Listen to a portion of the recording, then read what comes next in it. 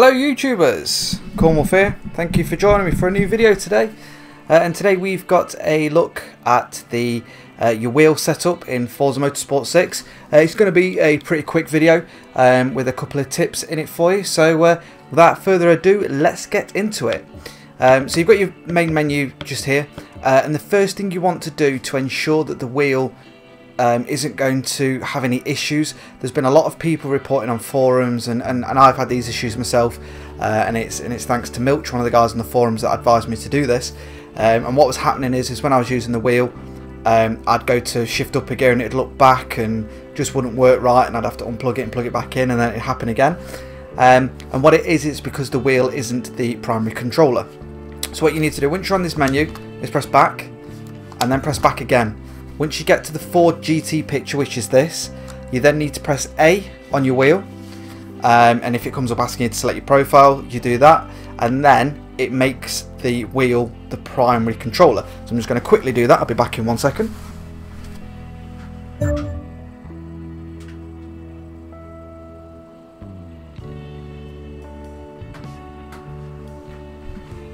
So it didn't pop up with the profile selection for me. I think that's because I'd already done it, but once you're in, you can press A on your controller to skip past this bit, and you're good to go. So if you use the right bumper to go across to options, go down to controller and wheel, press A, and hey presto, that's your wheel, and then you can tweak things from there. The layout I've left as standard, rumble obviously on, but that's to do with force feedback anyway. I've left the gears as they are in terms of switching it, and the handbrake and clutch. It automatically puts it at A, but just check that it is A, unless you want to change that around yourself, and everything else is default. And we just need to press X, and then that brings up the option menus. So there's not a lot different here to the wheel, apart from compared to the controller, apart from wheel specific alterations, which we'll get to at the bottom. So your inside dead zones for everything are set to 0. I don't use clutch at the minute. I haven't upgraded my pedals, but I do map the button, which we'll get to shortly. This is also on the TX wheel, but I'll also cover the Spider wheel as well, because they're set up very similar. So you want 0, 100, 0, 100, 0, 100, 0, 100, 0, 100, which sets up everything that you need to do on there. The vibration scale and the force feedback scale I've got at 70. Not sure if I might add a little extra into that. I quite like a fairly firm feel to the car when I'm driving.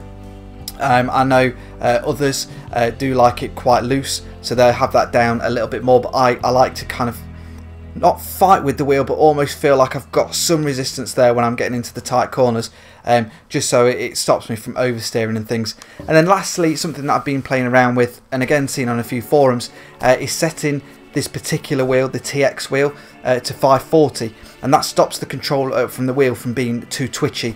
So if you're finding you are getting a lot of oversteer, or it's just a bit too sensitive, bang this down to 540 and it works really, really well. I haven't changed anything on the actual wheel in terms of the sensitivity on there. I've just changed it on here, and that works fine. Then obviously I've pressed mode and A to map the auto clutch, so when I change gear, it's automatically pressing that A button as well to change gear. Something else that a couple of people, such as Coleman, has had an issue with is the crunching the gears a lot. I've done some testing with this, and what I've found is if you press the paddle too quick, so if you literally clicking it to change gear, within a millisecond you'll crunch the gears. So if you just take an extra millisecond, just almost take time to change the gear, it'll actually engage the clutch. I don't know if that is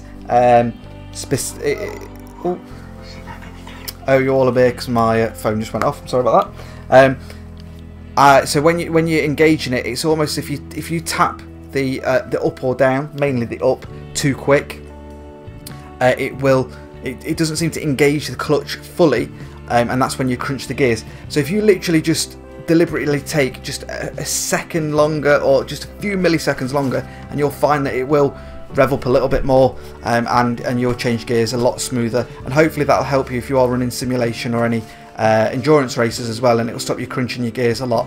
And obviously make sure you map that A button, and on the spider wheel it's both paddles and A, and that will map that for you.